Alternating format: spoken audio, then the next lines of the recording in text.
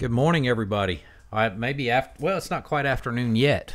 Um, well, let's see. It's 11:55. So I guess it technically is still morning. I'm waiting for my glasses here to. I'm having to wear new glasses, so I'm getting old. I'm waiting for them to detint. Right? This is transitioning glasses. It's a new thing for me to have to wear them all the time.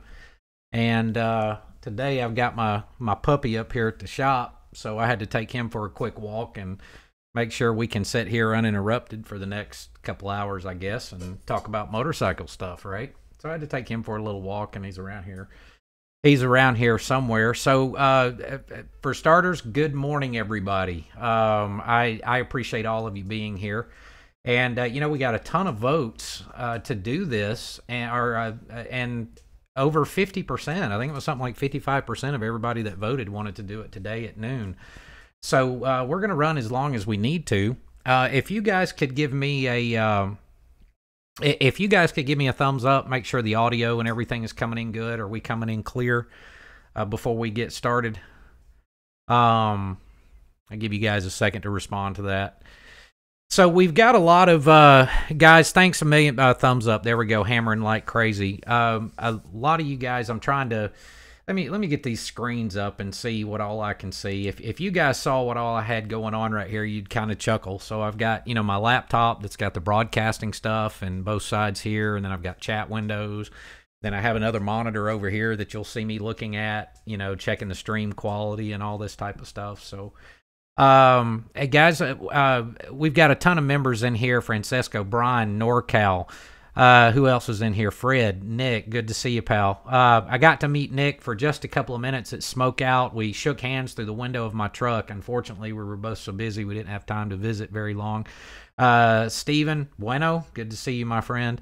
Thank you, sir. John is here. Skunk, Freedom Rider, it's good. Everybody, we're good to go. Awesome. I think we've got one gentleman that's in here from Australia. We actually have a pretty big following in Australia. So you guys know you probably know I'm pretty good friends with a lot of people over there in the business. From Raleigh's, Raleigh Callow, who owns Raleigh's over there, he's a big distributor, and the guys at Morgan and Wacker, the Harley dealership. Adam Layton at APL, also does a Top Fuel bike and stuff. So there's a lot of guys over there we're friends with. Well, I think it's about a 13-hour time differential, I think. So it's, midnight, 1 o'clock for the guys over in Australia. So that's cool. Mike Jones, good to see you. And guys, I got to tell you, Mike Jones has been helping us out quite a bit here in the shop, lending a hand during all this crazy busy stuff, trying to get caught up. So a big, huge thanks to Mike for doing that. And Fred, thank you very much. I think, Fred, this may be the first time I've seen you, sir, and in chat. Thank you for being a member. Thanks for supporting the channel, of course. We really appreciate that. There's George Spain. So if you guys don't mind, one thing that I would like to do, Chris Jones, 4 a.m. So 4 a.m. So I appreciate all you guys being here. And so we're, let's see, where are we at? Francesco, that's right. You're from Italy. I'll stop on that for a second. I tell you, the last time I was in Italy, there's been a handful of times that I've done a European tour, a few times teaching tuning and engine building and machining and such. And the last time I was in Italy was at the Verona Motorbike Expo. And you guys, you might want to check that out. At least look up some information. It's that Verona MBE, the Motorbike Expo, is an incredible. It's got to be the largest motorcycle event I've ever seen in my life. I mean, it's so big. It takes like 10 facilities, huge buildings, for this. Even like Honda's bringing out their entire corporate staff and all kind of stuff. I mean, it's crazy. So cheers to everybody from Italy. It's a absolutely beautiful, beautiful country.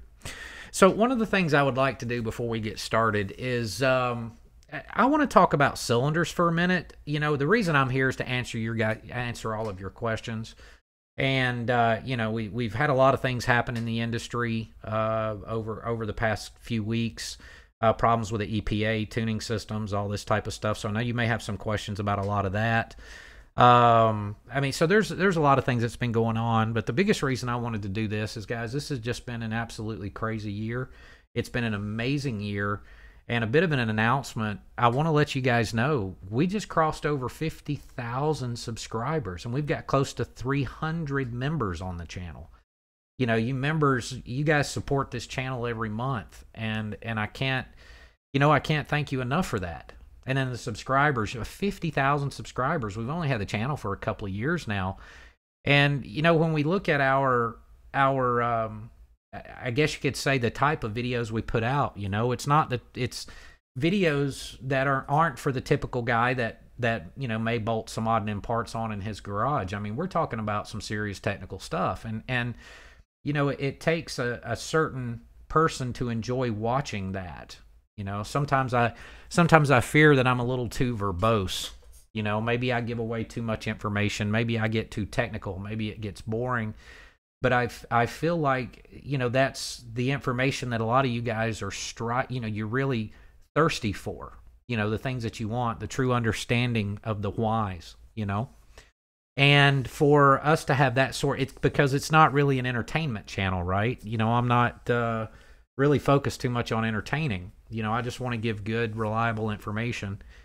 And, for that to be kind of the genre of our channel, so to speak, I'm really surprised that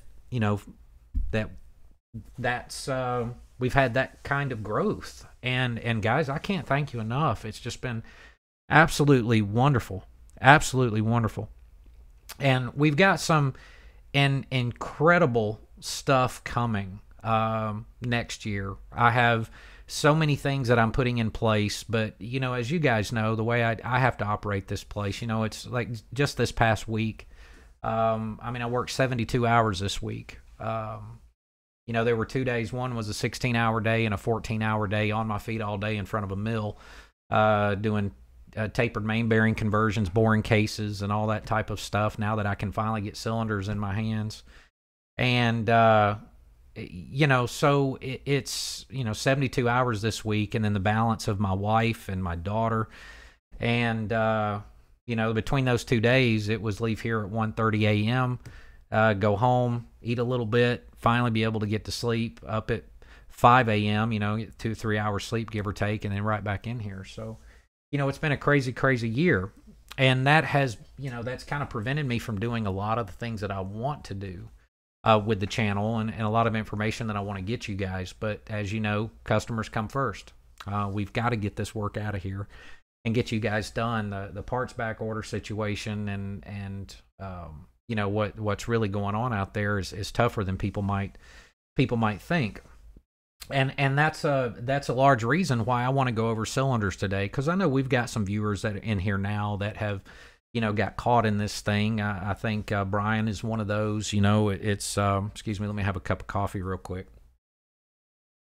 So I want you guys to see the challenge of this, because we don't live in a bolt-on world here, right? That's not our style. So let's talk about cylinders, and then I want to do a big shout out for some guys, and like Dewey mentioned here, a member for 16 months. How incredible is that? And Kerry Lewis, I don't know if Kerry's going to be able to join us. He was our very first member from the very beginning. So anyway, let's talk about cylinders for a second. Let me see where my puppy is.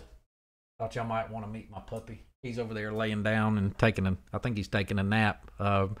He's a 1.5-year-old Rhodesian Ridgeback. Love those dogs. Nick's been in there at technician level. Nick, thank you very much, buddy. I appreciate that.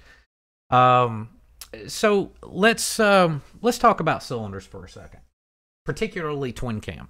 Okay, this is a stock twin cam cylinder. All right, you can see that the spigot here is 1 inch, and the actual cylinder height. And this is one thing I want to mention, so you guys think about this for a second. A Harley cylinder height is 4.935 inches. 4.935 inches. Now that's plus or minus 10 thou, give or take. I've measured some at 4.937, 4.939. I've measured others at 4.930, 4.930 or 28. You know, so there's a big variance in these stock cylinder heights. Okay, and that's part of the blueprinting process. You know, when we're blueprinting one, there's a lot of factors that come into that. So let's think of how important this cylinder height is. So, you know, when we sit down and we design a build for you, we're looking at various things. You guys have watched enough of the videos to know. Compression ratio is part of that, piston design, all this other stuff. So the reason like the cylinder height is so important, we have to think from the center line of the engine, which is the center line of the crankshaft, right? So you have the stroke, then you also have the rod length, you have the deck height of the case from the center of the crankshaft to the bottom, to the top of the deck of the case where the cylinder actually bolts down, you know. And the whole idea is to achieve a particular quench. Okay, quench is that distance between the piston and the head. Okay, and depending on the build, that can vary anywhere from 30 thousandths, 40 thousandths. I don't like to go any more than 40 thousandths of an inch, give or take. So when you're designing a build completely, and that's kind of the magic number you want to achieve, think of all the variables that come in. You know, the height of that cylinder, the length of that connecting rod, all of those things come into play. So when you start thinking of the length of that connecting rod, where the piston is in that cylinder, so like when I design a piston, for example, you know, I know that I'm not a huge fan of low tension rings. I want to run a 3mm oil pack. I want it to be, you know, as wide as I can get it. I also want duck rider piston pin height. That's exactly right. I want a certain thickness of compression ring, you know, and as these bores are getting bigger and the compression ratios are going higher, we want these engines to last. You know, we can run low tension rings and do pull tests and things, and you can gain a handful of horsepower by running low tension rings and things like that. But then the question comes in, when you get to a certain compression ratio, certain displacements, you're going to have some blow by. You know, it's relative to what RPM a person rides in for a period of time. You know, it's all of those factors that come in.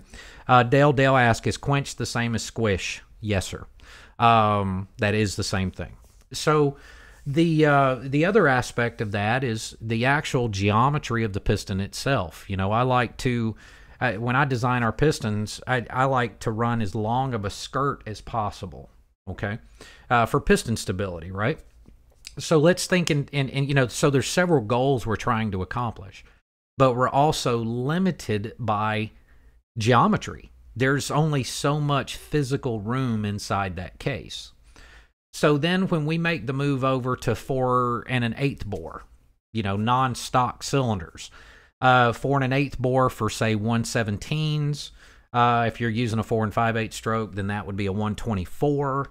Or let's say if you're doing a 113, that's a 4 3/8 stroke on a 4060 bore. Or you're doing a 120, that is a 4 5/8 stroke on, or it's one format, you can do it anyway, a 4 5/8 stroke on a 4060 bore. Things happen because of that long stroke, and we want that piston stability and such. One of the things that happens is that spigot now gets longer. All right, that is about 1.5 inches, and that varies. It's a 1/2 inch longer. So this 1/2 inch that you gain right here allows for, again, the extra stroke. It also allows you to run longer piston skirts and that sort of thing, right? So basically, there's been and it's not going to go away anytime soon. It's a supply chain issue, domestically supplied ductile iron, like for the liners and such. We also have to remember that piston rings are made out of ductile iron as well. So, you know, the supply chain shortages have created some issues. And so the challenges are, you know, like, for example, let's digress for a second. So you guys, if you can give me a thumbs up, you know, you understand the geometry and the rod lengths and piston compression heights and all those things to get that. So let's start with the basis of that. Is everybody, can you guys give me a thumbs up? Do I need to explain anything better on that? Everybody on it? Okay, so everybody, Duck Rider gives me a thumbs up. Okay, so then what we move into is, you know, we're George asked the question, do piston ports really help expand the compression ring? I'm going to answer that question, and then I want to continue forward. So George, yes, they absolutely. It's gas porting is what you're referring to. Gas porting a piston, it basically you're taking combustion pressure, and then through those holes that are in the top of the piston, that combustion pressure goes through those tiny holes and then forces the piston ring out further and can help seal the ring better. The problem is when you're doing that on an engine that's going to be primarily ridden on the street, because you get carbon buildup. Those holes are very small. They can be 20, 30, maybe even 50 thousandths in diameter. So, and fairly rapidly under street use, those holes fill up with carbon. Well, once they fill up with carbon, you lose the benefit of that. So, in a lot of cases, gas porting a piston is really only helpful in an engine that is basically going to be torn down on a frequent basis. That you can clear those holes out and things like that. So it's a variable, but I hope that answers your question. So okay, so everybody understands the challenges with the cylinder heights. So one of the things when I design an engine for you guys, I don't like to design an engine in such a way that it requires you to have very specific one-off proprietary parts. Okay, I feel it's responsible engine building because, if you ever had a problem later on down the road and you needed to get another cylinder, or you might need to get another piston, or you might need to get a set of gaskets, a base gasket or a head gasket or something like that, then, I don't want the components in this to be so proprietary that you have to essentially rebuild your entire engine if you had a problem. Okay, so in doing that, that creates a lot of challenges along the way. All right, so let's just go back to the cylinder height, for example, and I'll give you guys a little bit of history. So remember I said that this stock twin cam cylinder is 4-inch 935 is the height on it. Okay, well, when you bore a case to do a 4060 bore cylinder for a 113 or a 120, or you bore it to for a 4 1/8 bore cylinder to do a 117 or a 124. When you bore that case, these cylinders are typically sealed with an O-ring on the bottom and a land that's in the case. There's no base gasket that's required. Well, when you bore that case, you no longer have a land anymore. That means that you now have to run a base gasket under that cylinder. Now, Harley, I say to some degree, established a standard. No, I don't even want to say that because they didn't establish a standard. It was done long before they did it. But anyway, when you bore the case, that land goes away. Now you have to use a gasket. Well, so in my thought, I figure, well, wait, if we need to use a 20 thou base gasket, but we want to keep, the rods virtually standard, that you could replace a rod if you had to, or, we want that 30 to 40 thou height, all the other variables that I mentioned, that means this cylinder has to be 20 thousandths shorter, right? So any of the cylinders that we had made from Delcron many, many years ago, and then the ones that Jim's were making for us, those cylinders were made 20 thousandths shorter. That would keep all your stock heights the same, allowing you the variability of whatever you needed to do later on with that engine's life. But that would keep the heights standard. You use the 20 thou base gasket, and then you're good to go, right? Well, with all this stuff that's been happening, domestic supplied liners and all these other things, it was a shock to us, a surprise. And so what I've been trying to do is achieve a lot of goals with a limited supply of what's available, right? So that brings these cylinders into play, all right?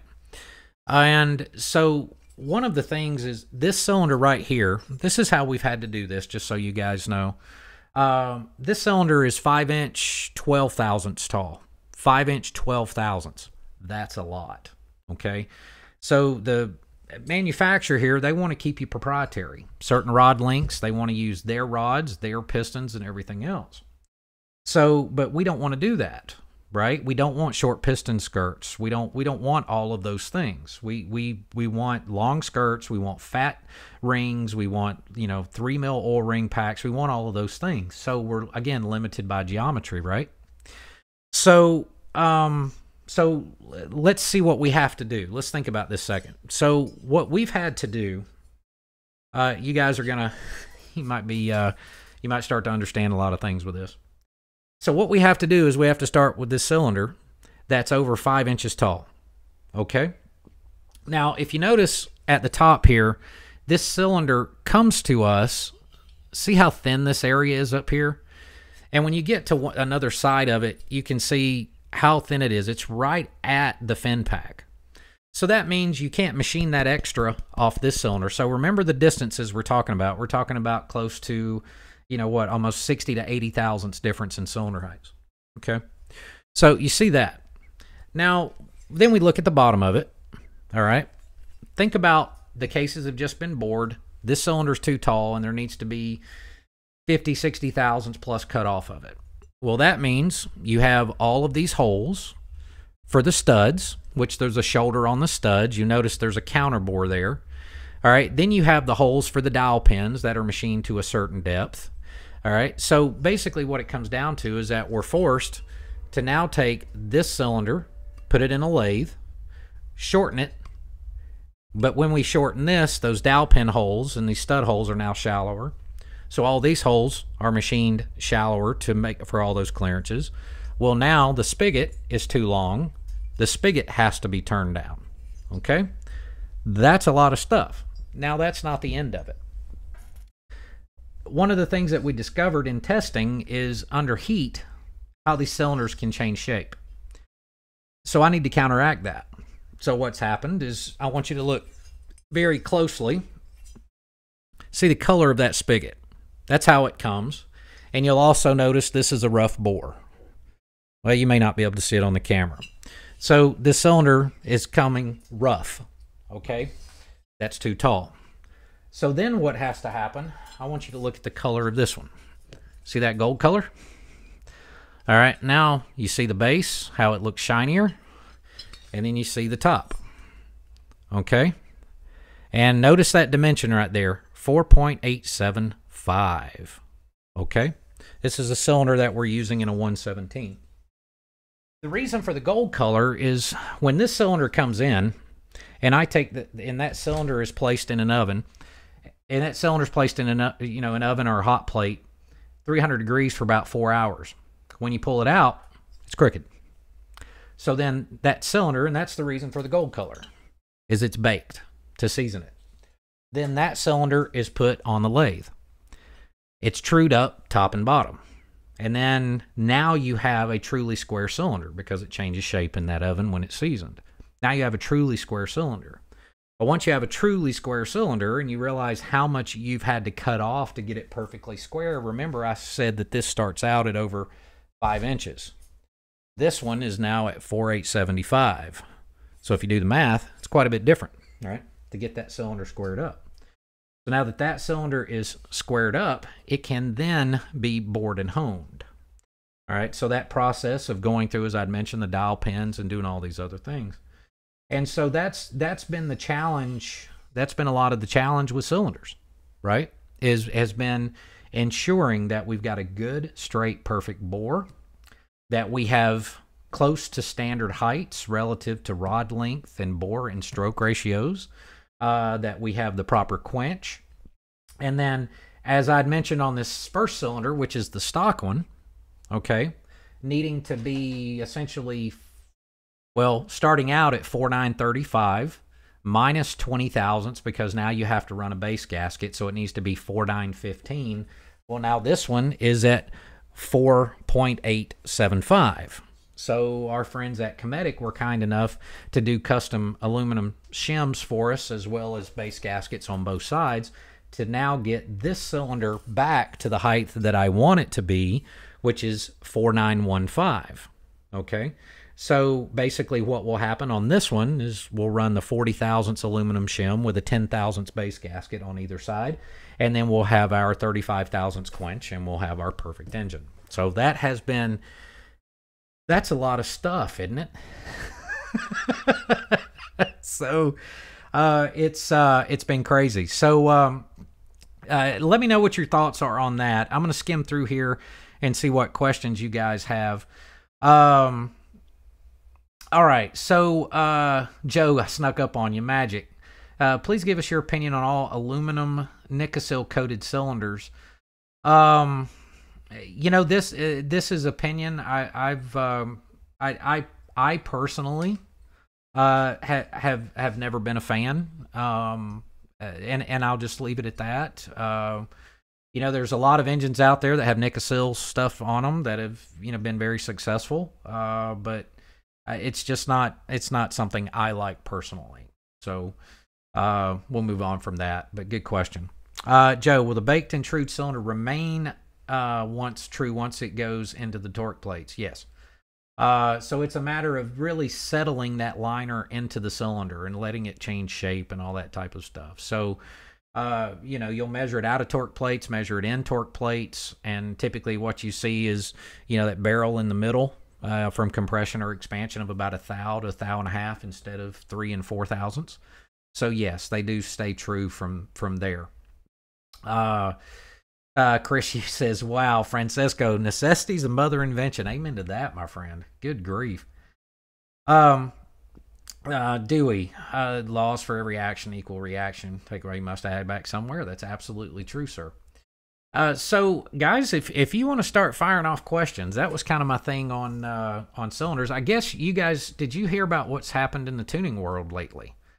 Have anybody heard about that? I mean, it's kind of spread like wildfire. We knew about it a few days ago, and then I didn't think it was going to go public as rapidly as it did, but then it absolutely exploded. Let's see, Chris, when you bake the cylinder, is that like stress relieving? Yes, stress relieving, tempering, that sort of thing. So Dewey not include duck rider? Yes. Brian Reb, no. So basically, the EPA stepped in and they came in with a sledgehammer on tuning, non-EPA compliant tuning systems, basically. So I'm not privy to say everything that I know, but basically what's public at this point is that they came down on one tuning company pretty hard, and that company's decided after the first of the year to basically kind of get out of the tuning license business and that sort of thing. And so, there's still other tuning companies left, but it's basically the EPA coming in and trying to limit, how you can tune performance engines and stuff like that. And I can give you guys, let me get a sip of coffee first. Oh, speaking of that, who's here from Australia? Look at this cuff I got here. Raleigh Speed Shop. Right? Who's here from Oz, the land down under? So my good friends at Raleigh's, John, who runs it, and then, of course, Raleigh Colin, who owns it, sent me a coffee cup and a T-shirt and all that kind of stuff. They're a good guy. So anyway, so they came down on them kind of hard. So let me, as you guys may Google this or whatever and see what you can figure out. So this really isn't anything new. This EPA thing, it came down, if I remember correctly, it was back in 2016. There were a couple of companies that got hit pretty hard, and basically what they did is they negotiated some sort of fine, and then that was it, and they kept right on rolling with virtually no effect. There were some companies I was involved with as well on the development side of things that also got hit. And so it was basically the same sort of thing, negotiate the fine, you pay it, and you keep on trucking. But, it's still up in the air. I'm not going to claim to know everything about what's going on, but what I can tell you, Chris Jones is from Sydney, beautiful city. Chris, Chris, you just hit on a very specific point that EPA killed the diesel tuning world. I was going to touch on that in a second. And so let me answer a couple of questions real quick, and I'll keep going with the CPA thing if you don't mind. NorCal's asking, he's got a 01 Softail, engine's been pumped up a bit, no documentation, and all of a sudden I got smoke coming out of rear cylinder breather. Any idea why? I would do, it's that kind of that quick physical, do a leak down, a cylinder pressure test, bore scope the inside of the cylinder. That's going to give you a good indication. And then from there, it could be valve stem seal. It could be a major problem. It could be relatively minor. It's kind of hard to say, but that's where you always start, bud. It's cylinder pressure, leak down test, bore scope the cylinder, have a look, and it gives you kind of a good idea of the health of where to start and go. So anyway, on this EPA thing, if the EPA did come down, there's a lot of folks that are just absolutely freaking out over this thing. And I look at it as to some degree responsible engine building. So it's basically it's putting together combinations of engine parts that would allow you to tune within an EPA compliant tuning system. So you may not be able to run cams as big as you used to, valve sizes as big as you used to, you may not be able to tune it as rich as you used to, but there are ways to design an engine that it could be tuned with an EPA compliant device. I don't think it would get as extreme. Joe mentioned you're saying extremely grateful my tuner snuck in under the EPA wire. Yeah, pretty much. So the I forgot where I was going with it. Sorry guys. 74-hour work week. Tired. Oh yeah, the responsible engine building thing. For you guys, I know a bunch of us are old guys. So let's roll back to the mid 70s, right? So I mean, how awesome was a 75 455 HO Trans Am? Those cars were awesome, and they made a whopping 160 horsepower, right? Smog pumps, EGR valves, all that stuff. But over the years they figured out. I think if Mike's watching, Mike's got a several hundred horsepower car now, and it would be absolutely EPA compliant. So it's technology changes things. So what it comes down to is we might not be able to make quite as much power as we used to, but in responsible engine building, there are ways that things can be built that the engine can be safe and be able to tune with EPA compliance. You just might have to use a different combination of parts, compromise a little bit here and there. So by no means is this the end of the performance engine world. There's no way. This is what's always happened, for years. It's either the motor company will do something and change something, or EPA will come in or something like that, and then the aftermarket is full of brilliant people. We design around it. We come up with solutions. It's what we do. It's a cat and mouse game. It's been that way for forever. That's what we do. So it's not the end of the world. There's no need for people to absolutely freaking panic over this thing. So and unless you live in California, that's a different story. But carb compliance and such. But all right, let's get to some questions. Stephen, the diesel truck guys. Now to jump back on that. Yes, quite a few years ago, with the diesel thing, I'm not going to say they started it and it was their fault. The diesel industry, it was just a big industry that was hit. So it was really came down to tuning, doing DEF deletes, diesel exhaust fluid deletes, and doing EGR deletes, getting the regen procedure out of diesels, doing all that type of stuff. So yeah, the EPA came down hard on diesel tuners and shops that were doing those procedures. They came down pretty hard and heavy on them. So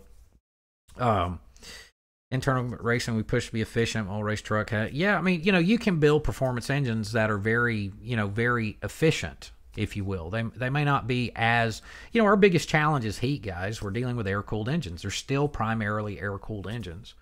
So, our challenge is managing engine heat, and we have to do that with fuel and timing. So when you limit the adjustments of fuel and timing, you're limiting our ability to keep those engines cool. Well, that's when things like oil coolers come in and fans and, all this type of stuff to help mitigate all that heat. So, yeah, Chris, 74 Trans Am SD was the last of the 70s muscle cars. Yeah, Pontiac held in there for a little while longer than everybody else, and even Mopar succumbed to it, unfortunately. And improvise and adapt. Yes. Holden, baby. Yeah, Mike Jones has a Holden. What we would know in the a Holden Commodore over in Australia. And what we would know here, it's funny, it basically the car looks kind of like a Malibu, but it's a hot rod. It's essentially a Corvette and a 4-door. So when those cars got imported here, I first met the Holden Commodore when I was over in Australia. And then I think, and Mike, you can correct me on this, I think they quit making that car in 2017 was the last year. And a handful of them got imported here as the SS. It's just a Chevrolet SS. And so it's a really, really cool car. So Neil asks, can you still have a stage 2 with low torque and PV tuner? Yes, sir. It all comes down to the right combination of parts, the right cam, responsible tuning. The engine may run a little hotter, but those are things that, you know, again, there are solutions for that sort of stuff. So it's nothing for people to absolutely panic about, industry wide anyway. And Chris, you're right. Gail Banks figured it out in the diesel industry. That's right. I mean, just like Gail is to the diesel industry, there's a lot of very brilliant people in the motorcycle business. We figure this stuff out. That's all there is to it. So that kind of covers that. What other questions have you guys got? You know, I wanted to talk about the cylinder thing. Wanted to talk about tuning, and you know, we're just running wide open here at the shop. I'm so excited about the things that are coming. We've got, you know, if you mentioned I was going to do an engine build series, absolute from the crank up. Let me check from crank up on Evo, shovel head, and pan head. And I have the Evo, and I have the shovel head, and then the next is the pan head. So I'm still in search of a you know, known good pan head to do that case up, and that's going to be with gems, of course. I'm going to show that what I'm really excited about with this. I mean, you know, guys know I have a full machine shop and stuff. Well, a lot of times, a lot of the gems tools that they have are designed for a guy that wouldn't have a machine shop. You know, they have safeguards in place with their tool design and stuff that can, you know, like for example, they've got one tool that it's got a wonderful fixture. It's a great tool, and it to oversize your breather port of an Evo or a shovel. You know, that breather port there where the breather gear goes. And, you know, it's got this really nice fixture, and you could use it really with a drill press, and actually you'd be okay to use it with a hand drill too if you needed to. So the idea with that whole series, and it's going to run a year or two really, is to show you guys that the ways that with you know, let's say if you didn't have a, you know, big machine shop and access to a lot of these tools, how you could, you know, potentially build an engine in your garage. I'm going to show you how to do every step of the way, and that's just one element. We're going to continue on with the painting stuff. We're going to start looking at all kind of different facets of the motorcycle side. You know, I've got a couple of fellas that have signed on for middle of next year to bring in some shovel heads. We're going to do complete restorations. I think one of them's a 78 shovel head, but he wants to do a restoration on the entire bike. You know, so a lot of expansion, you know, with what I'm wanting to do. I want you guys to see that there's a lot more to this stuff than just building engines, right? So let's get to some questions. Let's see. Older tuners will not be affected by the new EPA regulations, correct? That is correct, George. It would be as I understand, a lot of this stuff is effective either in January or February or something like that. You know, there have been some cease and desist letters, and so I'm not sure the exact date. But if you have an older tuner in place, you have an older license, as it stands right now, none of those would be affected. Okay. So Nick Hildebride, stock 02 twin cam, 102,000 miles. Wants good freshening up of this motor to give a little more power and not be overly expensive. What cams, etc. 50/50 riding 2 up. One big thing you have in your favor there, Nick, and thanks for supporting the channel, buddy, through membership, by the way. One big thing you have in your favor, being an 02. 02 was a great year for Harley. You know, you still had your tapered main bearing, and you had square top rods on the crank. You know, the cranks were generally very good with low run out. So you have a lot of things in your favor, but 100,000 miles is a lot of miles. So, you know, freshening up could be as simple as if you guys watched our recent video on rebuilding the Evo heads, you know, basically doing the same thing to your twin cam heads, just kind of going through them, see what they need, fix what's broke, or, you know, address what's broader than it needs to be. You know, that's one way to look at it. Drop a nice cam in it, and you know, the interesting thing is to give a little more power. What a lot of folks fail to realize, you got 100,000 miles on that bike. There's no question that bike makes less power now than what it did 50,000 and 75,000 miles ago. So just freshening one up is going to give you a little more power. You know, you lose power slowly over time, you don't notice it as much. So it could be, you know, maybe taking it to a 95-inch, you know, get compression up to maybe 10-to-1. That can be relatively simple to do without too much head work or anything. Get it up to 10-to-1, drop a nice cam in it, bore and hone cylinders, clean up the heads, new guides and valves if it needs it. it'd make for a nice little setup, and inspect the oil pump and all that. So, that's good. I've heard of some of the early bottom ends lasting 150,000 plus miles before you got to start looking at rods and bearings and things, but it's a hit or miss.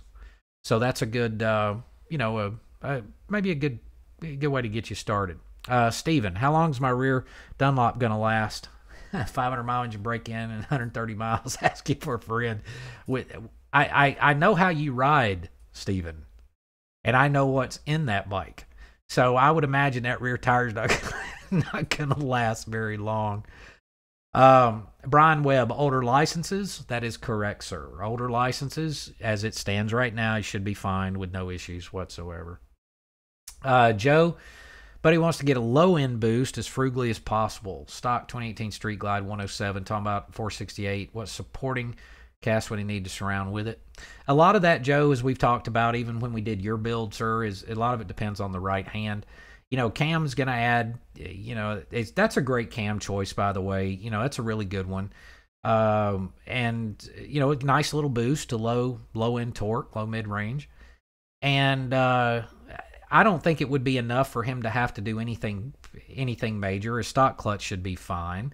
I don't really see a need for him to change injectors or throttle body or any of that type of stuff. So, that's a really good one. And then inspecting his oil pump, his cam plate, just seeing where he's at overall. But that's that's a really good choice. And maybe just go with the cam and let that be the end of it. So Terry mentions, I have a better understanding on all the work you do to the cylinders, how many hours you spend on a set.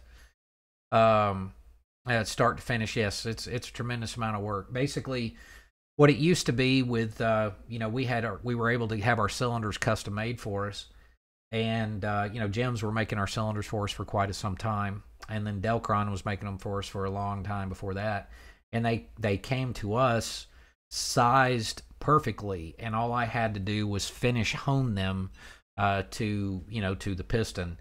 And the world has changed. So what that means is basically we're doing nearly 6 to 8 hours worth of additional work to a set of cylinders, and we can't very well charge for that. So it's been a challenge, my friend. I appreciate you noticing that. Edzilla, if Evo cylinders are honed, do you still use stock rings? I can't say certain. More than likely not, Edzilla. More than likely not, because you got ring gap to be concerned with and all this type of stuff. It depends on how far they're honed. If you're honing a thou or two, really a ring is only good for a very slight oversize, a couple thousandths give or take. So if you're honing 5 thou over, I wouldn't use the same, necessarily use a set of stock rings. I wouldn't use this. You couldn't use the same pistons either. So no on that. So, Chris, whenever FedEx gets my parts to you, I want the 107 Pro Touring Kit. I currently have PCV. What tune you recommend? For the EPA puts a hammer down. With the PCV, I believe you're referring to the Power Commander 5. I'm actually a big fan of the Power Vision. I know how to use all tuning systems out there. One of the primary reasons that I'm a big fan of Power Vision is it does have... there's some bells and whistles it's got that's great, but one of the biggest things is, we have customers from all over the world here, and that seems to have become one of the most common tuning systems out there. It also, their tech support is really good, and they do make the dynos and things like that. So if I put somebody in a tuning system or recommend one, if they, for whatever reason, when they get the bike home, if it needed to be tweaked or something needed to be done, it's going to be easier for them to find a tuning center that I have found in my research and who I know. It's going to be easier for them to find someone that is familiar with the PC5 or the Power Vision, excuse me. So I would prefer Power Vision, I guess, over the PC5. Would it work? Sure. It's really up to your tuner. The second qualification I would give would be whatever tuning system your tuner, the guy you choose to use to tune your bike, whatever system he is most comfortable with and most knowledgeable of, would probably be one of the better ones to go with. You know, putting a piece of equipment in the hands of a guy that's not real familiar with it, not a great thing, right? So let's just say I wouldn't hand a $1,000 1-pound slab of Kobe beef to a guy that's only, you know, flipped a hamburger at a fast food joint, if that makes sense. So, I'm doing our engines. It's NorCal. Yeah, it's a point of tell us what we can and can't do. You know, to some degree, if a person lives in a state where, you know, there is emissions inspections required on motorcycles, and I don't think there's very many. I don't know exactly how many, but I know none of the southeastern states require emissions inspections. So then those things shouldn't apply. You know, and if it's not a brand new motorcycle, you know, all those things, I don't really necessarily get it either, but that's part of it. Nick, you're welcome. Mr. Frank, glad to see you here, sir. Glad you made it. Wow, we got a lot of questions that popped up, guys. Bear with me just a second. Let me scroll through here. Nick, my opinion on welding stock crank, going bottom end, or we just upgrade the crank since you're there?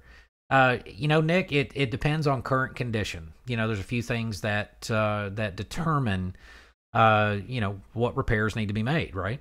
I mean, and one of those is current condition. If the sprocket shaft side is good, where the splines and the center bolt are concentric to the center line of the crank, the pinion shaft doesn't have too much wear on it, then, you know, and that crank can be trued and then balanced, there's no reason not to weld the stock crank. The one of the thing comes is you got to also consider rods. You know, if you're planning on banging some high RPMs every now and then, 07 they started using tapered top rods. You know, they get very, very narrow at the top, and it depends on how you use your bike. The narrower the tapered top rods can produce some instability in the piston.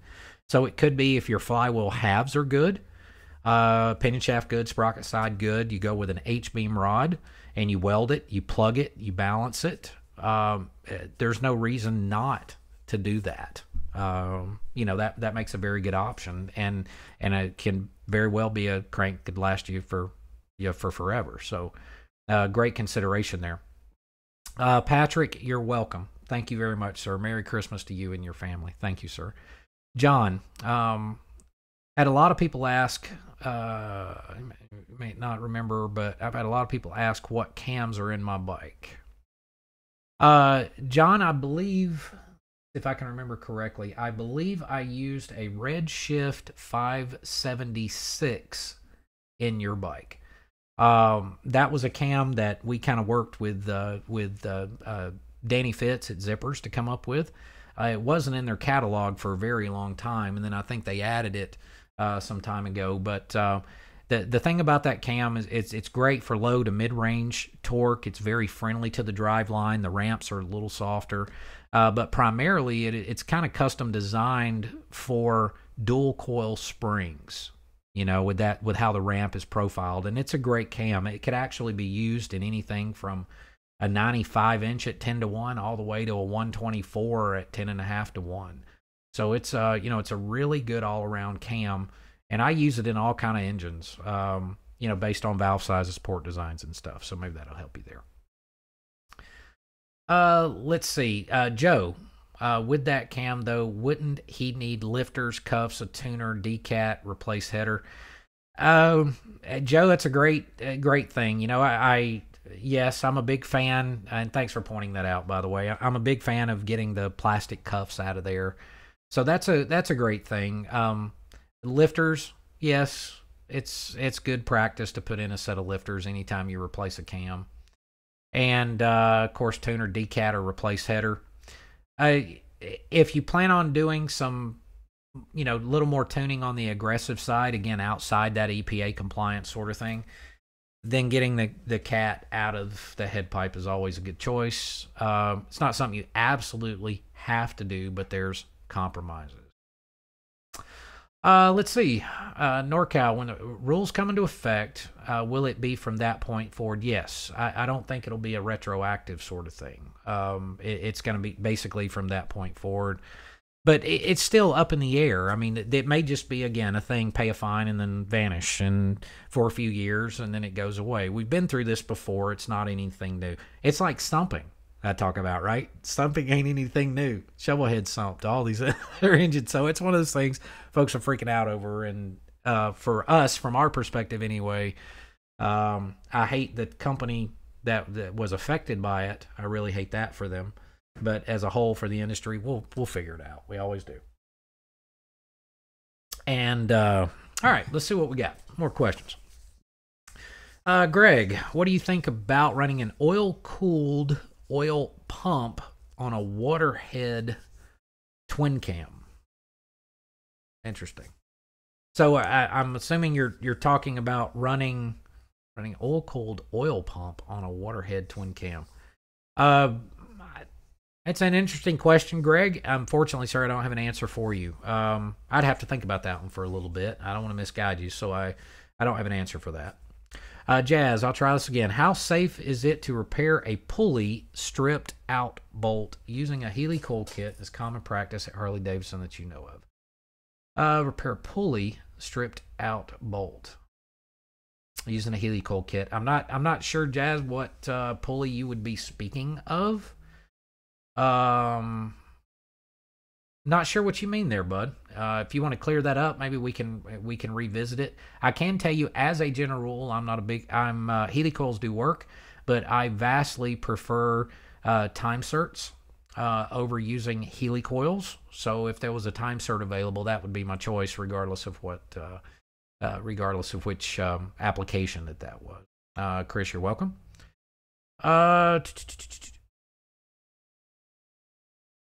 10,000. Let's see. Jay, there's another YouTube channel. I won't mention names. Thank you. We don't do that here. I appreciate that, sir. That claim without anything to back it up, the vast majority of 07 up motors will fail a leak down test after 10,000 miles. Your thoughts? I can't say I necessarily agree with that, because someone has to first define what failing is. All right. So let's say, for example, on M8s, I believe that the new standard for Harley on an M8 is 25% leak down or less is acceptable. So someone would have to define what fail is. An engine can run with a considerable amount of leak down, 25, 30. It'll just be lower on power and build up excessive crankcase pressure. 3 to 4% leak down is an exceptionally healthy engine. An engine can run, as much as 10% or maybe even a little more, 10 to 12% leak down, and still perform very well and not produce any issues. But so much of this stuff is relative, and I hate when folks speak definitively when things have so many variables. So, like, for example, the crazy engine I'm building for my FXR for Sturgis next year, FXR 71. It's 120 cubic inch. The engine itself, monster valves, all this. The engine itself is close to 150 horsepower. Then we had 8 pounds of boost to it. Then we add nitrous. Well, because of all those things, we're talking an engine that's 250 plus horsepower, but my ring gaps have to be enormous. The rings are fit rather loosely in the cylinder. That engine could have a leak down of 15 to 20%. It's still completely healthy. But as someone mentioned earlier, I believe it was George Spain asked the question about gas porting on pistons. Well, if I gas port that piston, it's also going to have an incredible leak down. It could be 25, 30, 35%. So it's all relative. I can't say that. I've seen some 07 and up engines, 120, 30, 40,000 plus miles on them without tremendous leak down. So I can't say that as a de facto statement, that from my personal experience, that and all the engines I've been through over all these years, that I could say that for definitive. So, let's see. Journey of Jerry. Seat for a Fat Boy different than other soft tail bikes. Question refers to fitting on the frame. Look for aftermarket seats for Fat Boy. Never find a Fat Boy seat on a website. The Fat Boy seats are unique themselves, just the pattern of it, but all soft tail frames are the same. So,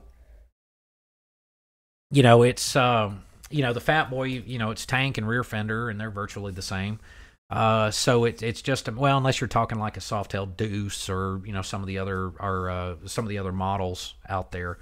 But you don't really have to specifically look for a fat boy. If it's a seat for a Softail, then you should be okay there. Chris, several tuners in Central Indiana, HPI being one of them. That's a good spot to go. All right, so let's do a little bit of speed round to get us caught up here. So I'm not going to mention names. I'm just going to answer the questions. We'll do the speed round, and then that'll get us caught up a little bit. Spigots just thick on new cylinders as the gem cylinders.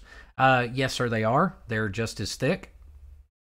And let's see, Nick. Thanks. You're welcome, Nick, for that information. John Frank, correct, sir. John Frank has a very, very long history as a machinist, and so John Frank is certainly one that he's a great fellow. Has an incredible wealth of knowledge. Difference between that and a 575, Brian. If you're asking the 575, 576, it's ramp profiles that have a difference. Remember, I'd mentioned that, and so the specs are slightly different. I'd mentioned that 576 was specifically designed for dual coil springs to be more friendly to the valve train, allow more longevity and stuff. So it's ramp profiles, slight differences on the specs. Want free-flowing exhaust for 221M8. Do I need to go the dyno standalone tuner work? Depending on if you're just doing exhaust and intake and you're getting rid of the catalytic converter, that is a fairly radical change when you remove that catalytic converter. So having some method, you don't have to go to a dyno, as long as you have some method of checking air-fuel ratios, be it with a if you're using a Power Vision, for example, you can use Target Tune, you can use the Auto Tune module. You don't have to have a dyno. You just need, I would say, bikes are expensive. A 21 bike M8, I mean, they're $30,000 these days. So it's worth, paying someone that can verify the air-fuel ratios and make sure it's safe with whatever modification you did. If you remove the cat, that is a major change. So I would recommend doing some sort of AFR analysis. Dominic, do I offer consultations? Look, moving to 114.17 Tri-Glide, 131 Crate Track, good numbers. 130 mid. Dominic, we do offer consultations. I do it for, it's basically a 1 hour fee. It's equal to our labor time that's in the shop. And I stay booked up on consultations, 2, 3, sometimes 4 weeks in advance. If you go to the Baxter's Garage website, you will see a link for, and then I think it's in there somewhere. It's about, like Skunk Series consultations or something like that. You can click there, give us the information, and then Jason, my GM, would reach out to you to schedule that consult. So yes, we do that. But when I'm the guy that does the machining and the building and the blueprinting, so I have to find the time for it. Let's see what we got. Rear wheel, thank you very much, Kevin. You're welcome. Wideband Target Tune, you I like it. Duck Rider, yes I do, sir. It's a very accurate system. And so I'm a fan of the wideband Target Tune system, also the Auto Tune system that they have. They're great. Stephen Richardson did the Power Vision of the wideband kit. Be very, very close to yourself with some time. Yes, sir. That is correct. Slick 50, do you need another bottle of rum? Yes. Always. Buddy, after a 74-hour work week, what do you think? Today's Sunday and I'm here. I am going to take Monday off and not come to the shop. I'm going to stay home tomorrow and probably not do a darn thing. Of course, I say that. I get up at 9 o'clock and I'll probably want to come here to make some exhaust or foot controls or something. Larry Cook, traveling south next year. Be able to stop by for a quick visit? Sure, just let us know you're coming. Because, I stay pretty hammered busy, my friend. And if I'm building an engine or machining an engine, I don't like to step away from it. I don't think that's fair to our customers. I like to keep focused and on what I'm doing, and avoid interruption. So as long as we know in advance you're coming, then we can certainly make some time for you, sir. It'd be a pleasure to shake your hand. Best way to re-gear an 07 Ultra. Ride 2 up in the wind, 6th gear, just downshift. There's a couple of ways. You could do rear sprocket. You could also do up front, with your crank sprocket. And there's a handful of options out there with, say, like going from a 34 to a 32 tooth. One of the challenges with that is availability of a shim, if you will, to take care of the primary chain. slack. Because you're going to have more slack than your adjuster will allow for. One way that I like to do it is with a clutch basket that we actually source from Evolution Industries. And I believe it goes down to a 49-tooth clutch basket. And that kit also comes with a primary chain. A little more expensive, but you're getting a better clutch basket and primary chain. So, that would be really it's the more expensive route, but I think all things considered, that might be, best option for you. Dalton, new to the channel, welcome, Dalton. Glad to have you. There's a lot of guys who have been here for a while, so welcome, sir. Glad to have you. And let's see, Gary Sign Loom. Let's see, sounds like a great plan. Take care of the family, Duck Rider. Oh, and here's my puppy. You guys want to see my puppy? Hey, buddy, come here. Come here. Let me get him. He's a lazy guy. Y'all want, buddy? Come here. Come here. Come here. All right, let's look at this. Come here. All right, come on. Let's see if I can figure out. He weighs about 100 pounds. Let me see. Come on, stand up. What are you doing? He's shy, I guess. What are you doing? Yeah, Joe, gotta roll. You got it, my friend. Take care of yourself. Merry Christmas to you and family. And Buddy's in the house. He is a Rhodesian Ridgebacks are interesting breeds. They were, their bloodline goes back, I think it was like late 1800s or something like that. And they were bred to hunt and exhaust lions in South Africa. So what they're known for is, they've got this big broad ridge down their back, kind of like a razorback, right? Their hair stands straight up along their back, which is kind of cool. Buddy is his name. And so they are, what they are known for is their athletic ability. So they can run absolutely wide open for like half an hour, 45 minutes. And that's what they would do. They would get together and, hunting lions, and they would keep running a lion until it exhausted itself. And that's what they were bred to do. So they're not stubborn, they're intelligent. They like to think for themselves. You got to make him think that something is his idea. But they're absolutely brilliant dogs. But the most fascinating thing about them, one of their traits of the breed, is they don't bark.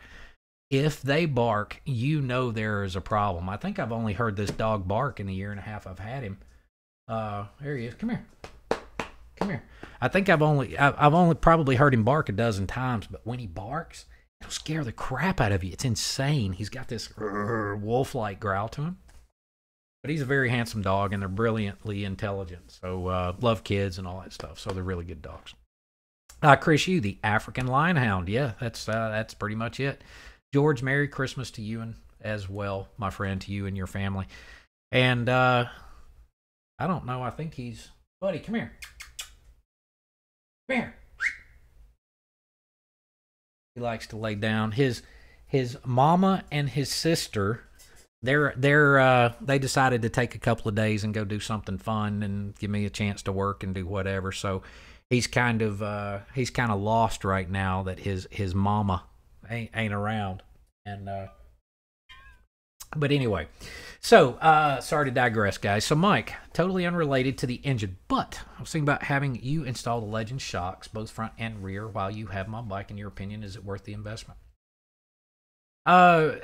Thanks for asking that, Mike, because as you know, I don't bull crap. I'm just a straight shooter. I tell you that one of the biggest things that you'll notice about improving, especially the front suspension, is a vast improvement in braking performance. When you don't have as much suspension dive and all that, you're transferring, then all that energy gets transferred to the braking system. So there's a tremendous improvement in braking alone, which of course is a safety thing. And then, as far as the rear, there's a lot of different price levels in that stuff. If you're talking about Legends, we also do stuff with Olin's. It takes a little longer to get. and then they'll custom spring them how, based on your rider's weight and stuff like that, and they are a little bit more expensive. But you can do 2 or 3 spring options with the Legends on the rear. But, the Revo Arc A's, I guess, the ones that have the reservoirs, that's not something that the average rider really truthfully needs. That's a $1,400, $1,500 set of shocks. But the regular Revos that have the rebound compression adjustment and, of course, preload, that's a typical thing. If you're doing that, does it? Yes, it really does. Allows you to kind of dial it in. I would have to say it is worth the investment. Anytime I've ever, even my own bikes, man, if I've ever bought a different bike, first thing I go at is suspension and braking. Suspension, braking, and if I'm doing engine work, performance work, I always, the suspension and brakes go with it. So I would say, if anything, a big difference in your braking capacity is a big part of it. So you can't, it's such an improvement. Yeah, it's worth it. Do I think you need to buy the absolute elite of everything that's out there? No, I don't. Because you don't need to spend the money for that because you're not racing, right? Duck Rider, 8-year-old Great Dane, got a Keyshawn puppy. I'm not familiar with Keyshawn. That's interesting. So John, Mike Farber had him do the bind when he did regret it best ever did on the suspension. John, thank you very much, sir, for chiming in on that. Jason and I changed shocks to external reservoir Öhlins. Whoops. No, Stephen, that's not a whoops. There's the external reservoirs are not a bad thing. What that external reservoir is doing, you've got extra gas in the system. The shocks run cooler when you push them to their limit, all that stuff. The adjustments can have a little bit more of an effect when you have that external stuff in there. So it's just that second level. It's buying a steak. You can have a cut of beef, but it depends on where you get it cooked and how good the cow is, right? So that's a lot of that. And I know you're an aggressive rider. And so with the bike that you've got, the engine that you've got in that thing, it's a powerhouse. You didn't go wrong with the upgrade, bud, because I think you would use it to its full capacity. So Brian has Legends, thumbs up. Noticed a huge difference in the front. No dive while braking, exactly. Better turns, so that's a big plus. John asks us, 2017 Breakout 103 Bone Stock Stage 1. What do you think of Jekyll and Hyde exhaust system like it loud on the highway, not in my neighborhood? The big thing about the Jekyll and Hyde exhaust system is that you're dealing with 2 vastly different systems when you do that. When you open that sucker up, the air-fuel ratio requirements would change. When you close it off, it's going to change. So, I actually, there's a company over in Japan that I went over in Shinjuku, just outside of Tokyo, and they were big proponents of that exhaust system. And when I went over there, helped, kind of work with them to come up with a tuning system and a full wideband closed-loop system that could near immediately adjust when they opened and closed that bypass there. So it really just comes down to your tuning, what percentage of time you're going to spend on which end and that stuff. I have no opinion, pro or con, for that exhaust. If that's what you want, run with it. Just make sure it's tuned under both environments, so it'd be good for you.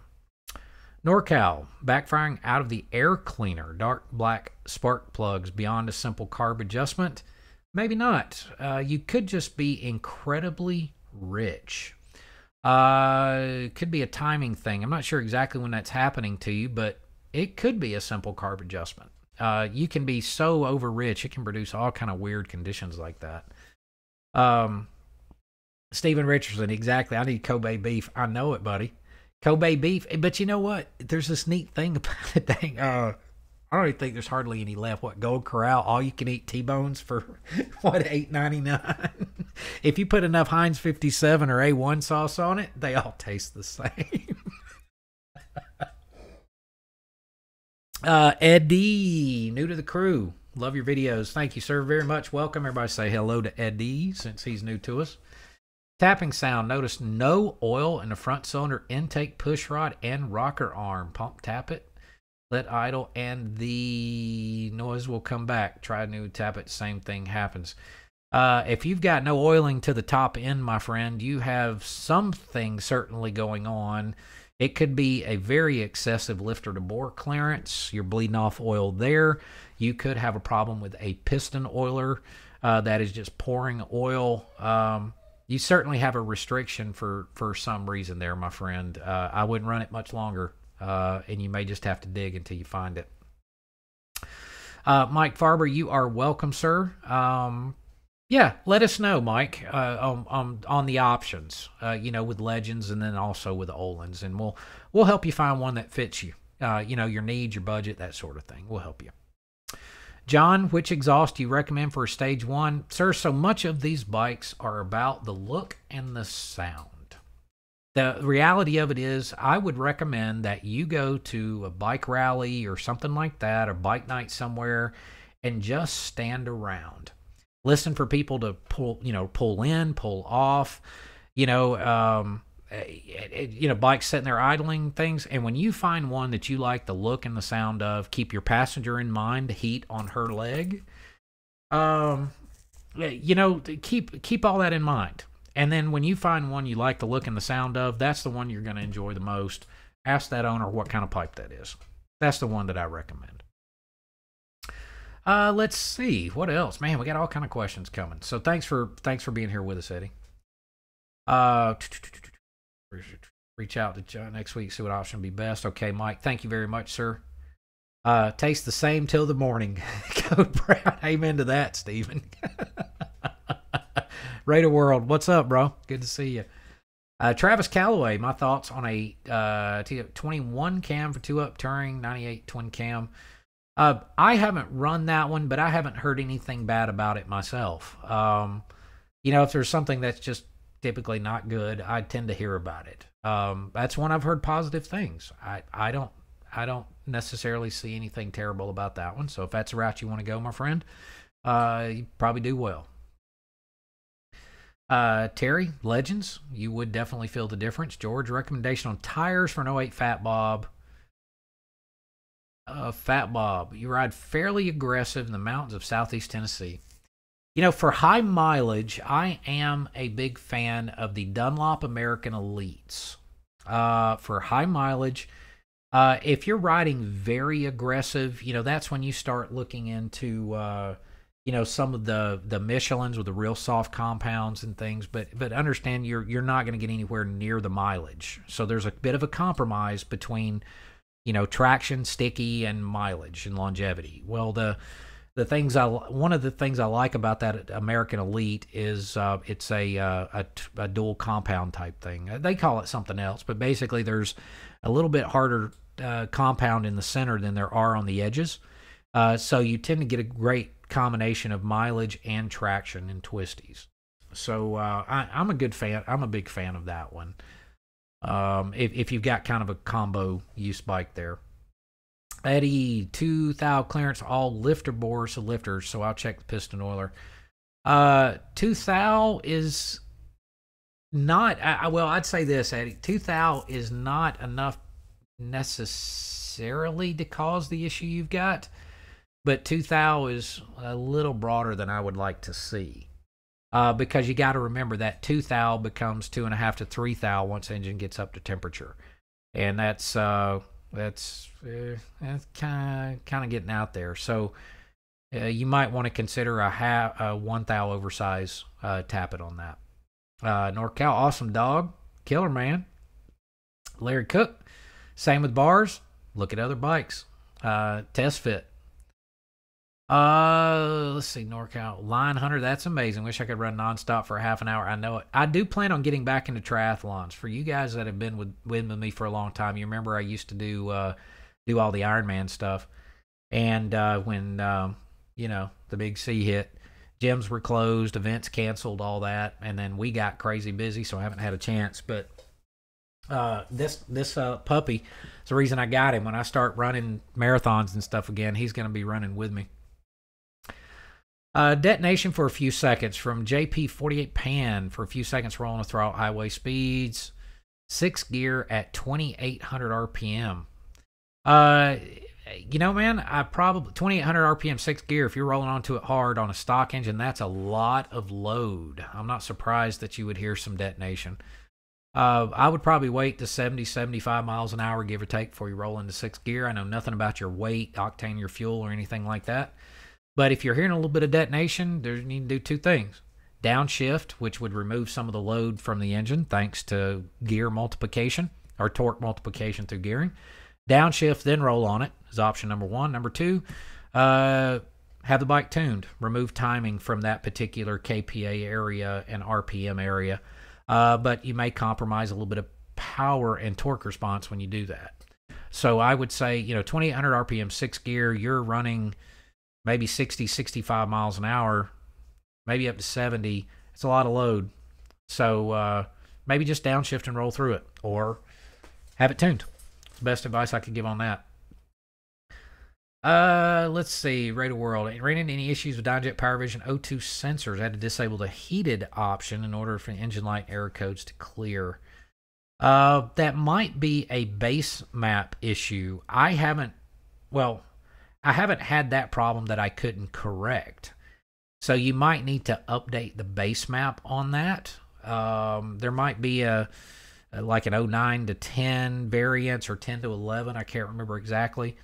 So you might have a base map issue on that. Kevin Small, good to see you, buddy. I just flipped my thing here and I lost my space. Y'all bear with me for a second. SNS 583. Here we are, Kev. We're back.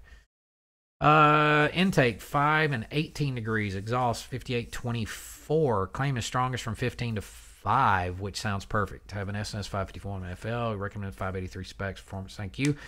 An 18-degree intake close is a relatively early intake close, so you're going to make up a lot of cylinder pressure. The 551, I don't remember the specs off the top of my head, but basically, as a general rule, you can look at it like this. If you close the intake valve earlier, you typically also shorten the duration. When you shorten duration, you also, earlier intake close, you're taking your RPM range and moving it lower, your torque range and moving it lower in the RPM scale.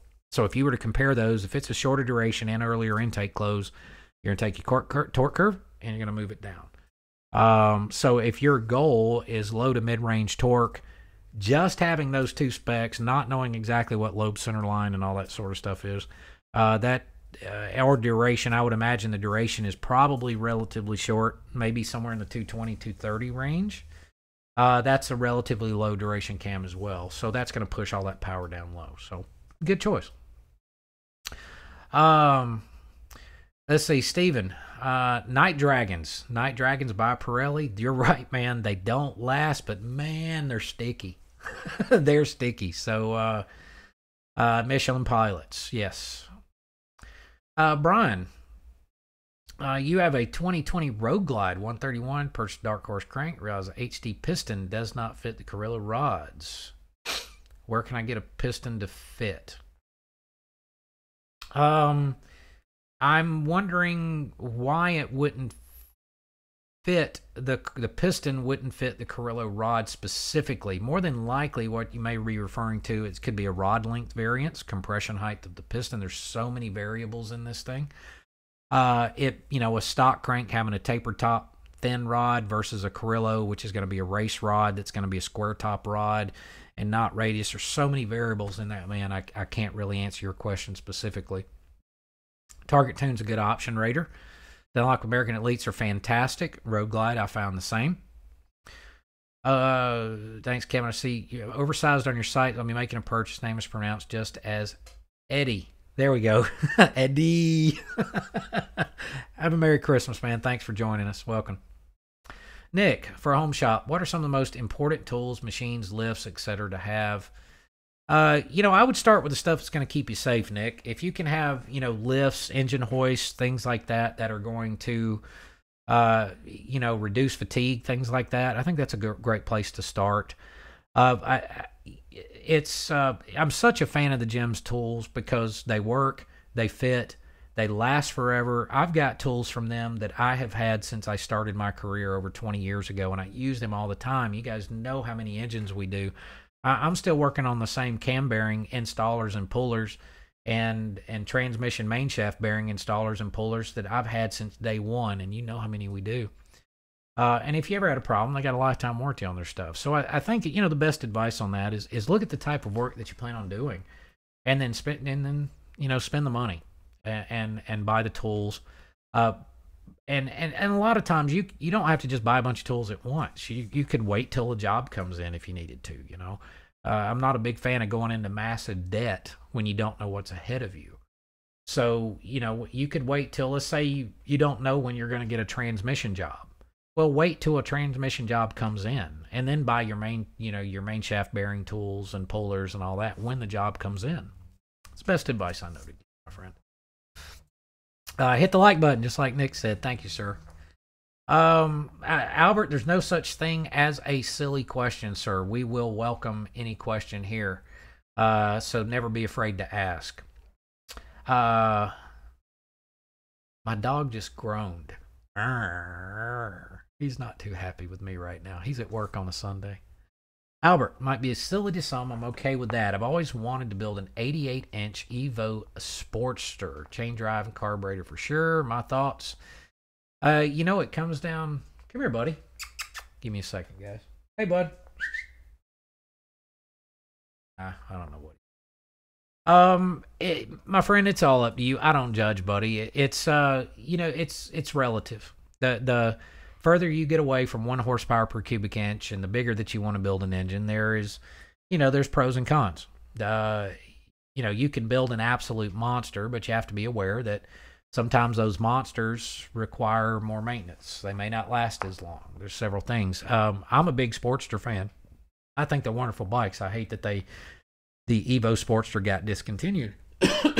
But I think it's awesome, man. Build what you like, build what you love, and go for it. I think it's just awesome.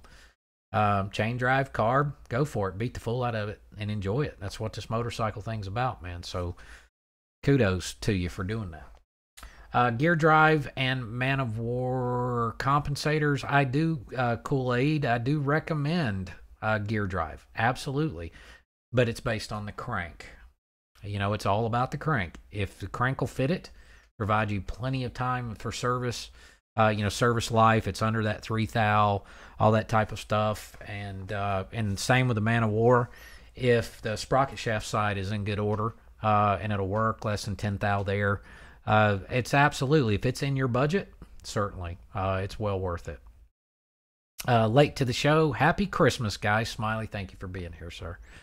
Merry Christmas to you, Raider. Head back to work, my friend. All the best to you and yours. Thanks for joining. Nick, you're welcome. Kenneth, my crankcase is vented through transmission cover. Does that eliminate flow through from the head breather element valves? Can these be eliminated? Has anyone ever experimented with this? I would not eliminate them. The whole idea with this secondary breather system, the reason that it's required, venting your crankcase through the transmission, it's not a replacement for the head breather. It is providing assistance to the head breather. The problem is the engine may be creating, I'll say that, depending on many factors, creating more crankcase pressure through blow-by, creating more crankcase pressure than the stock breather system through the head can handle. So by adding the transmission cover or the vented dipstick or whatever method you choose to do it, you are providing more opportunity to ventilate that crankcase. By eliminating the head breather, you're removing that. So I would, I'd keep the breather valve in the head, and I guess I'd leave it at that. And if you find that your engine, your build, whatever the case may be, is benefiting from auxiliary or secondary crankcase breathing methods, then by all means do it. But one is not a replacement for the other. On my FXR, I'll go back to that. That engine's going to be a monster.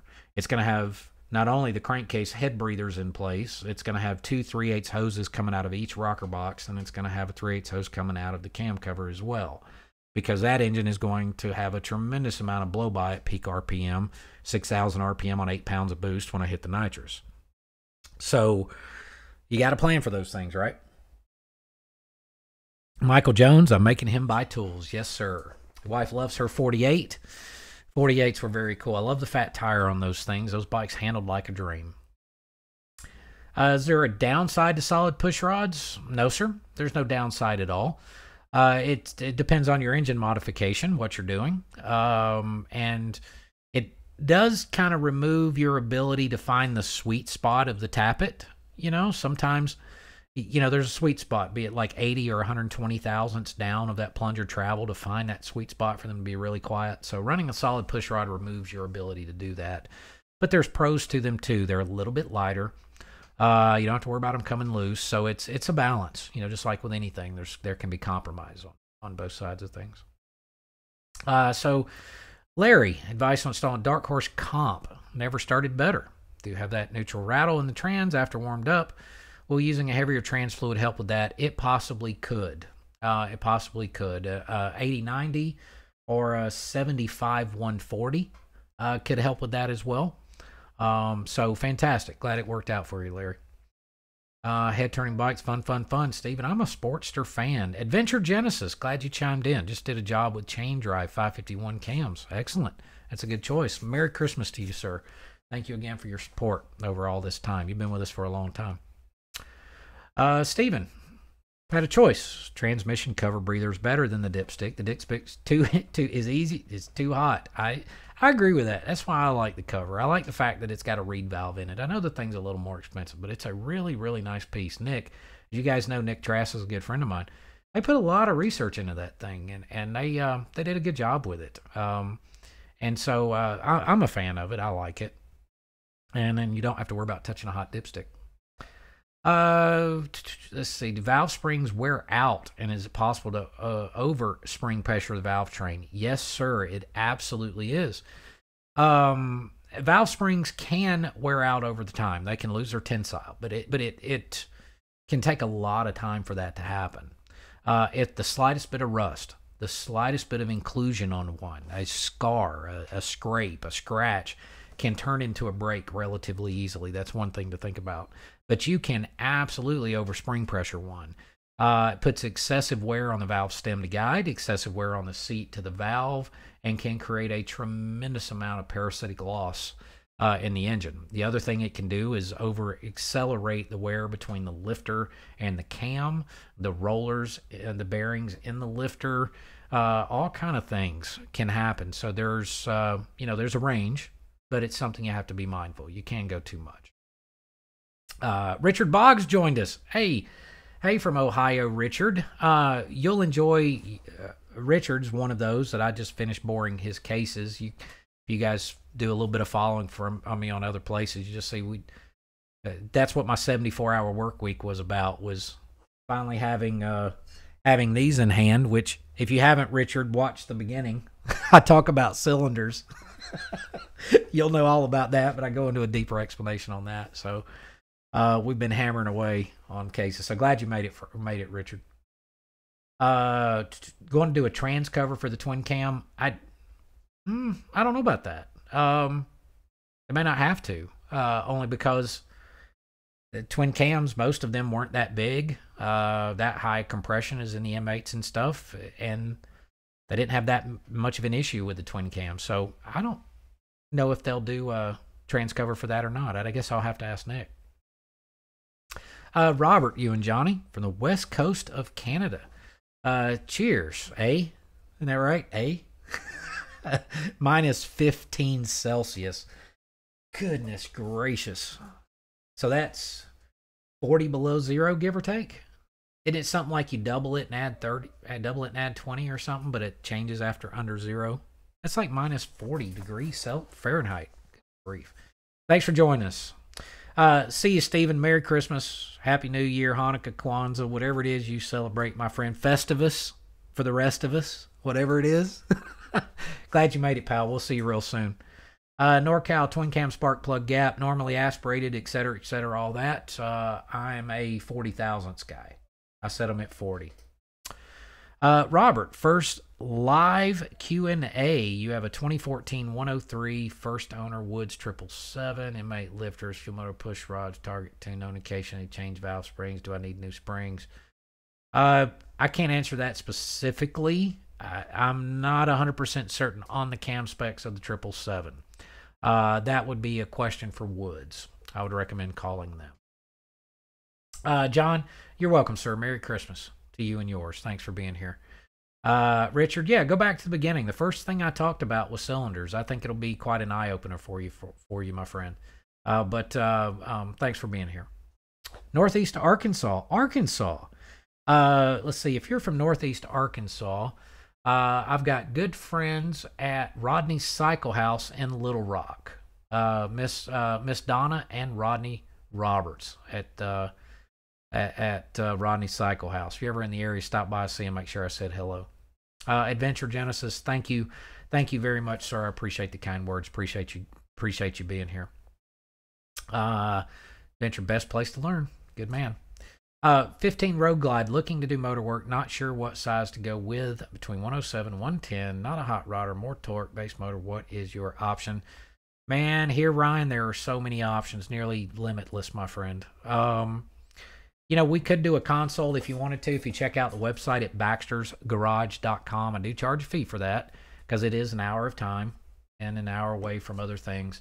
But we could talk about that, and I can answer any question you got, make some recommendations to you, and then if we do business together, then of course we would refund you that consultation fee there. But if that's something you want to do, just hit baxtersgarage.com, and we can. That's a long conversation, or I would answer you quickly. John Johnson, yes, sir, they are great people. Curious on your backlog. If I were needing an engine rebuild, how long does it usually take to get mine in and get it worked? Larry, at this point right now, we're running about 18 months with our waiting list. 18 months, possibly a little longer. So we've got quite an enormous backlog of people all over the planet, and we're going as fast as we can go. So what we are doing at this point is ordering parts in advance to avoid impending price increases. We make sure we have the parts on the shelf for you, reserved for you. And then, as time allows and is when we can get things out, that's when we call folks and have them bring their bike. So, hello from France. Richie's Polishing. Thanks for joining us, my friend. From Frigid, Montana. Goodness gracious. Eric, Iridium or standard NGK? Are we speaking M8 or twin cam? Not sure which one we're talking about here. For M8, I would go NGK.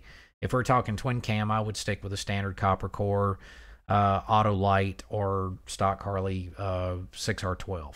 That's my take on that. Fitting crankcase through exhaust port cat. Old hot rod of mine. I've tried that many years ago, Starface. Many years ago. And what I found was the crank pulses. We were so close to the port, to the exhaust port, and the crank pulses and all that stuff. It really didn't help. If anything, it created pressure, the exhaust pulses in the crankcase. So that it didn't work for me. The exhaust just isn't really long enough, and the exhaust pulses aren't consistent. So maybe that helps you with that. Use twin cam plate, oil pump tensioner. Should I do a cam at the same time? It's up to you, Mark. It's whatever you want to do, bud. If it's in your budget, keep in mind if you do a cam, you got to tune it too. So there's, if your stock cam bike performs the way you like it, leave it as it is. Don't spend the money. A set of cams are $350, $400 these days. Then you got to consider tuning in on that as well. So, keep that in mind. Dave, welcome. Dave's one of our members. With the oil path around the exhaust ports on M8s, have you ever thought of bypassing, removing this, possible control temp of the way, something needed for really looks tidy up, bigger the engine? Dave, that's a good question. One of the concerns I've had with that is if you remove or bypass that, then what you now have is a cavity that is full of nothing but air. And, the walls in that area can be relatively thin. Can I say that I have absolutely tested this and can confirm either way? No, sir. In all honesty, I can't. But my concern is now having that air cavity in there acting almost as an insulator, if you will, kind of like that's how double pane glass works, right? So you now almost have an insulator. I wonder if it would contain heat. One of the things about that port not being there is you now have material that acts as a heat soak to pull heat away. So my concern would be with that material that's left between that open port and then the port itself, the exhaust port, and that overheating, potentially cracking or something like that. That would be my concern on that. So, but I haven't tested it, but that's where my head is taking me, right? So, Tim Russell, Merry Christmas to you, sir. Thanks for joining. John, Merry Christmas. Love your channel. Got 10 gigs on my smartphone so that I can watch you on the road. That's awesome. Thank you, John. I appreciate it, sir. I have no idea why my puppy's in there whining. He may need to go for a walk. Of course, he did. I will say this. I walked into the shop just before I got started, and he pooped in the shop. So he may need to go out, or he may just be lonely. He likes to whine. He loves people. Loves people. Nick, Merry Christmas, Happy New Year. 2023 plans yet? You know, Nick, focused, buddy. You know, we've got all kind of cool stuff coming for the channel. Restorations, engines. You know, I really want to dive in more and expand. Like I mentioned at the front of the video, you know, expand on what we're doing and let you guys see, because I know you guys, I know our most popular engine, our most popular videos are the engine teardown videos. You know, that's the reality. But, you know, there's so many other aspects to motorcycles than tearing down engines, right? So, I you know, I want you guys to see everything, the creative side of things, the development stuff, the, you know, all that. And so that's a large part of that in 23, I think, is what's coming. Thanks for asking. Adventure. Tuning, watch video on tuning. When I get my bike put back together, must I have a tuner prior to starting it? Can't do what you do, so fuel pack for me. You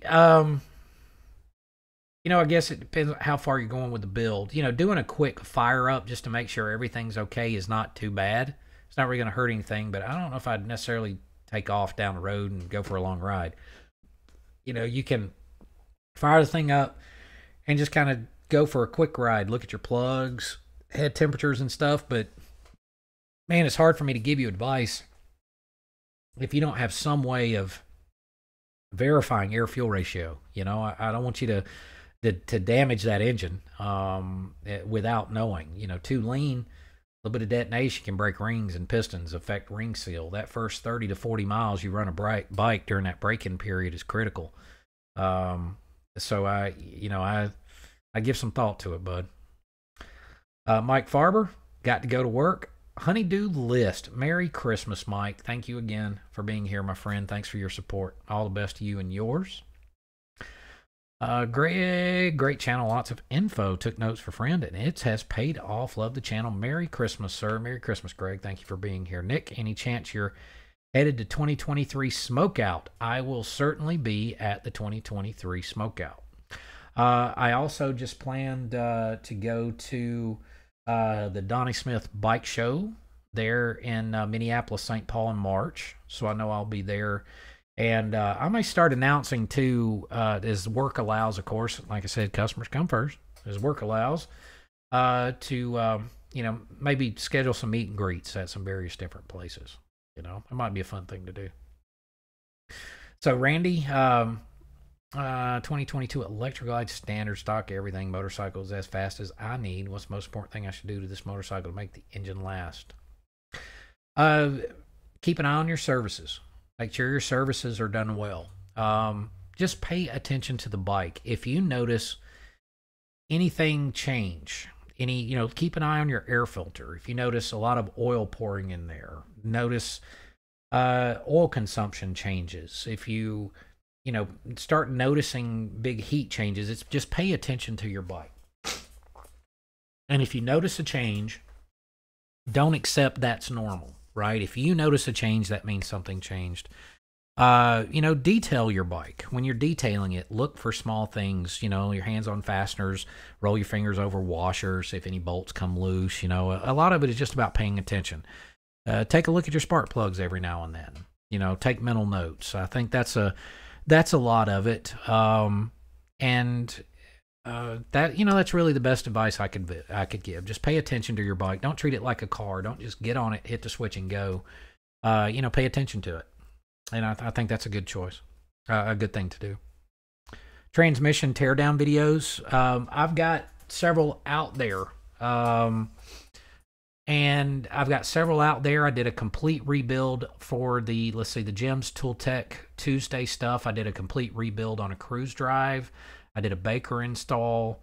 And so I don't remember if I've done any 5-speed stuff. I think I did a lot of 6-speed, but doing some 5-speed and even some 4-speed Cowpie transmission, that sort of thing. A lot of that is what's coming next year with the shovel head, the Evo, and all that build. So there's some of that coming, but I've got some transmission stuff out there. Kevin Small, we're going to go for just a few more minutes, guys. I think I'm wearing down. My dog's going crazy. It's about 1:30. We've been going straight for an hour and a half, so we might cut it a little bit short. I'm starting to wear down, guys, but let's get everybody taken care of first here.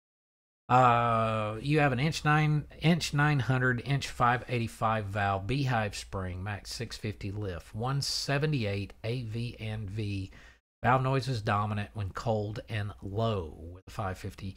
Loud valves worry me. Bike runs great. Should I be concerned?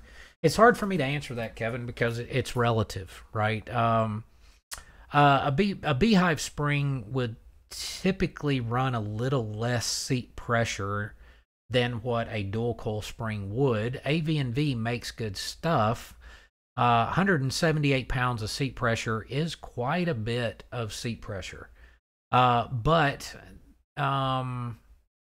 that's what may be required to keep from floating a valve if you're actually running 650 lift. That's a lot of lift.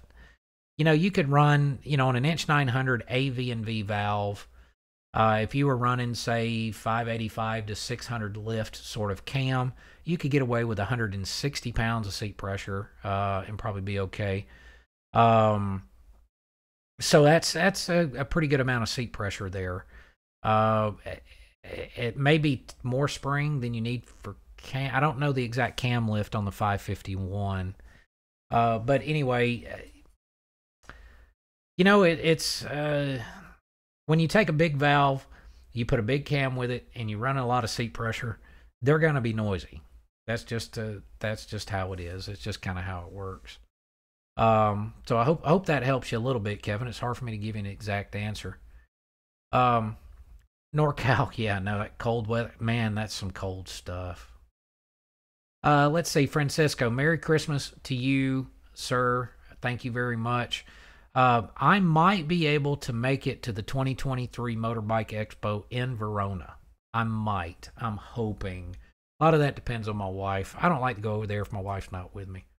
So it depends on that and kind of what all's going on at the time. But if I'm there, Francisco, I'll certainly make the announcement. It'd be nice to meet you.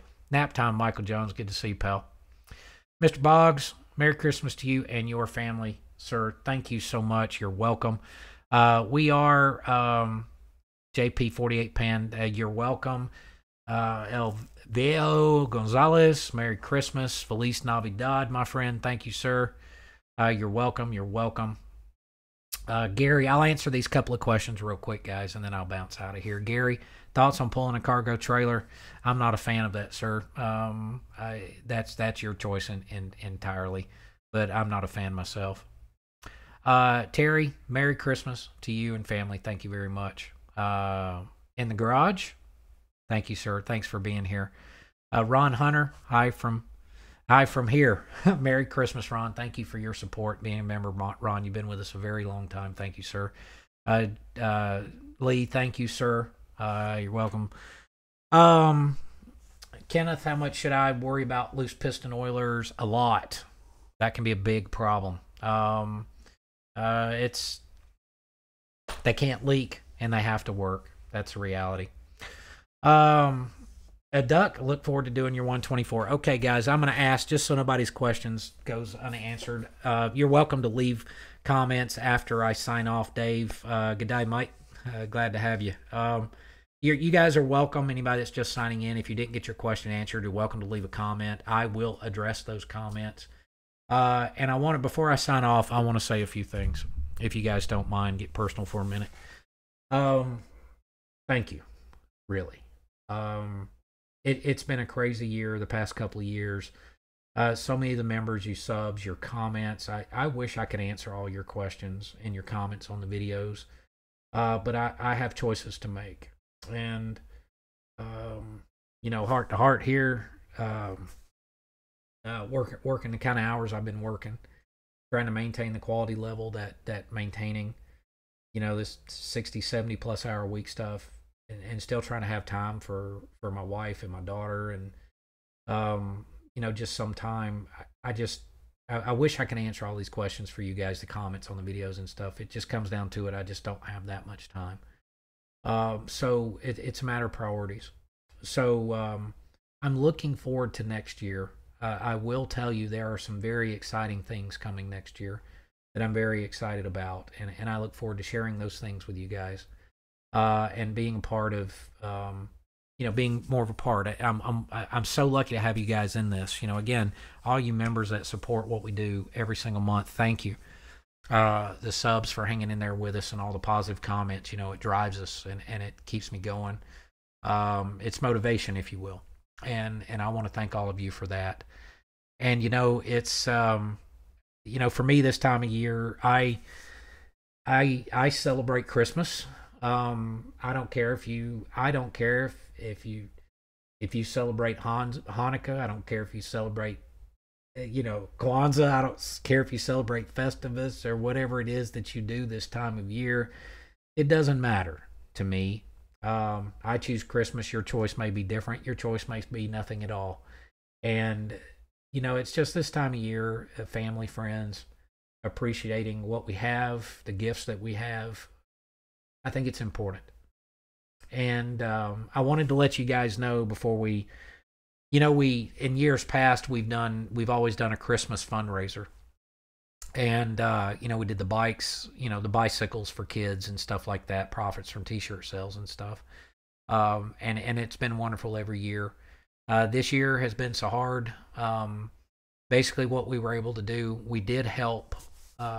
We were able to t-shirt sales. I did take the profit from the t-shirt sales, and that allowed us, and then I did some matching on that as well. And that allowed us to, we donated $500 to Toys for Tots. And Rodney Roberts, I'd mentioned Rodney earlier at Rodney's Cycle House there in Little Rock, Arkansas. If you want to know who they are, if you go back, look a couple of videos back, I went and visited them and talked about this. But they've been for 30 years, I think, they've been doing a big Toys for Tots thing. So we took, for those of you that have bought shirts and things, we took that and donated $500 to Toys for Tots. So we did do that for Christmas this year. Proud to be able to do that. And so, but anyway, that said, guys, I think I need to take a break. I'm just tired. I'm tired, and I'm not here to complain. I'm thankful. But we're gonna. I'm gonna close the shop for the week from Christmas to New Year's, and I need to spend some time. I